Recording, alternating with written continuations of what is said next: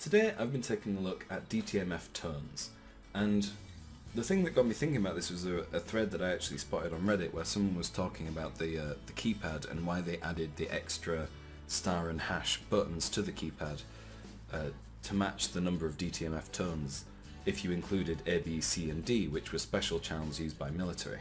So lots of thanks to this dialabc site. I've kind of used this to pick up all the information I needed, and here you can see that there are 16 distinct different DTMF tones, 0 through 9, A through D, and then star and hash.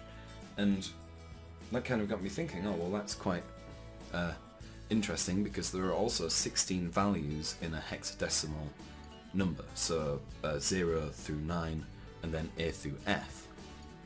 And it'd be really cool to try using DTMF to actually encode data into almost music. So using different DTMF notes, each of which corresponding to a hexadecimal value, to create a tune, I suppose, that can relay data to somebody on the other end that understands the encoding method you've used.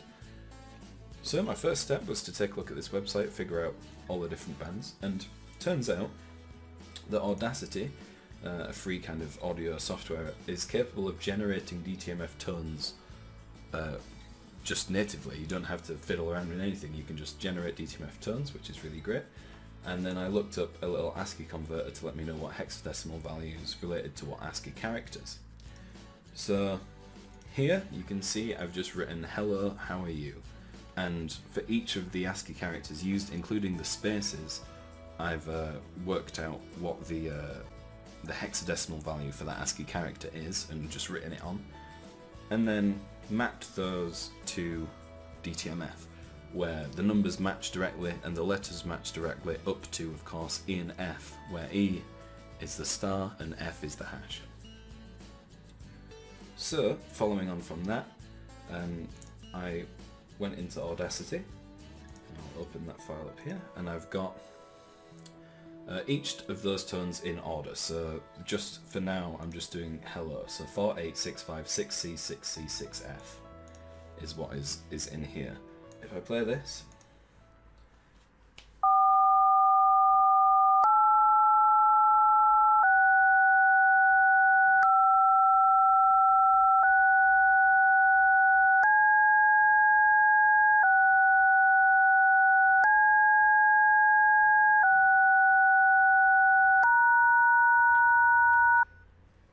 first of all, it sounds awful, but I ran that kind of sound clip through a detect DTMF tones function that this dialabc website has, and it pumped back out the correct numbers, so 4, 8, 6, 5, 6C, 6C, 6 hash.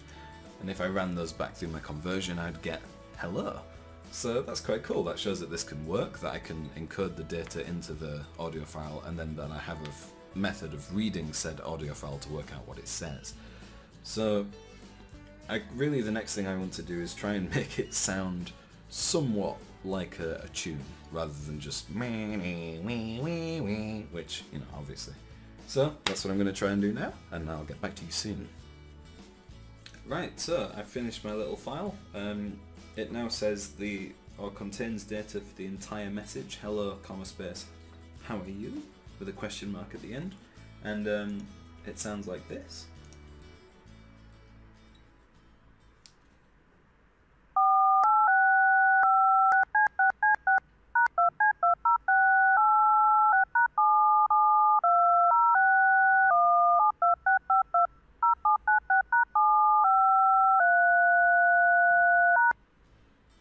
And obviously that isn't greatly musical or anything, but it's a bit more interesting than just constant notes of equal length after each other.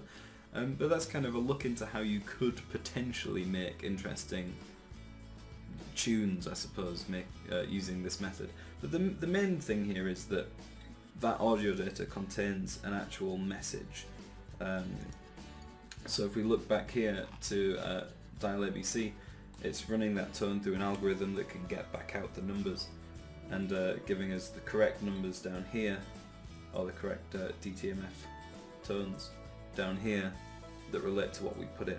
And then if we used our little comparison algorithm, well, it's not even that really, to go between those numbers and hexadecimal, which only requires a conversion of the hash and the star to be E and F, then we get back the hexadecimal values, which can then be converted to the ASCII characters. So you could send this this audio file to somebody else with a hidden message in it. They could run it through a decoder and get the message back. So this is a really good example of how encoding works, and when people use encoding to encode data online, they'll use a similar, well, they won't encode it in audio, but they'll use a method like this where there's some conversion and then some conversion back. Usually there's also an aspect that's linked to a random variable of some sort. Encoding that is constant is very, very easy to crack like this, but if you kind of input some random element as well, then your encoding can become a lot more secure. So, thank you for watching. I hope you enjoyed the video and that you learnt something as well. Now, this video was a bit of a shorter form compared to my previous one. I went into a lot less detail and kind of didn't flesh out the idea massively. If that's a good format, then I'm looking for feedback on that, so please let me know.